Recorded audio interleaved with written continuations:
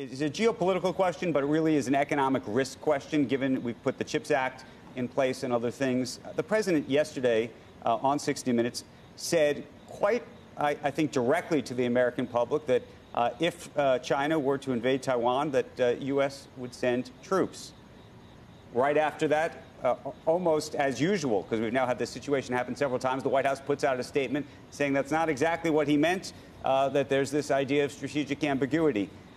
What is the American public supposed to think of that? What is the global world supposed to think about that in terms of how they assess, let's just keep it to economics, the economic risk of something happening? Well, I think the American people understand now the economic risks of global supply chains and the challenges facing our country. Let's point back to what we already know has happened. An unprovoked war in the Ukraine has upended global oil prices, but that has meant challenges for people here in the United States. And the pandemic, which meant that when countries overseas had to shut down a factory because people were sick and American factories couldn't get the parts they needed, that meant Americans couldn't go to the store and buy the thing that they wanted. It meant that maybe they couldn't get a new car when they wanted it. We understand the fragility of these supply chains, right, and that's why that has been a primary focus. And therefore, we're sending in troops, or we're not, if there is an invasion. I'm not going to speak to the geopolitical issues. Let's keep to the economics here this morning. But what we know, but the geopolitical issue creates the economic risk issue. And we know that there's always risk. It's why this administration, for the past year and a half, the economic agenda has been focused on addressing those risks and making sure that we're mitigating for the American people. The CHIPS and Science Act is about that. It's about saying we understand there's still going to be global supply chains, but we need to make sure that we have that capacity here in the United States so that when things get tough, when geopolitical challenges happen, Americans are not left in the lurch. It's about making sure that we are focused on an economy that can deliver for the American people.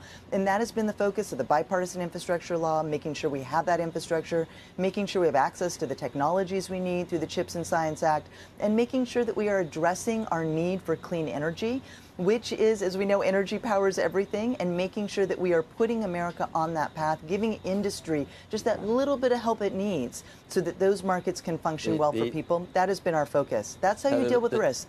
The stock market obviously has all these things wrong. That's a pretty picture that you've painted, but it seems like mortgage rates have doubled in the last year. Gas prices are still up probably 60 or 70% from they were before the president took office. Inflation's running at 8.3%. 40-year highs. It just gas prices have come down phenomenally, Joe. I mean, you cannot deny that. That is a decrease of over $1.30. They were $2 and change when he came into office, and we've had a geopolitical crisis that has upended oil markets, which is why the president is so focused on moving us all towards electric vehicles. If you're going to blame everything on the pandemic for inflation, then you've got to acknowledge that reopening after the pandemic is why we just got back to basically the job that we had before the pandemic. The 10 million just got us back to even. But we are putting ourselves on a better path now. When you look over the kinds of things that we've done, we have been focused on all of the different kinds of risks that you just mentioned. And recovering from a pandemic is hard. What we've seen, for businesses is that, even a short shutdown can upend their processes, their ability to produce, and you're behind.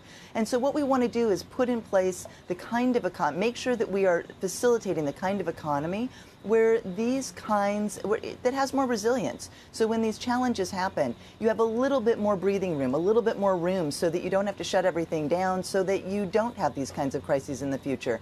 But certainly, it is true that inflation is higher now than it was before, but it is also true that we've seen some signs of abatement in the past couple of months, and that we're doing everything we can to get that back down. And again, that is why the Fed will be doing its job.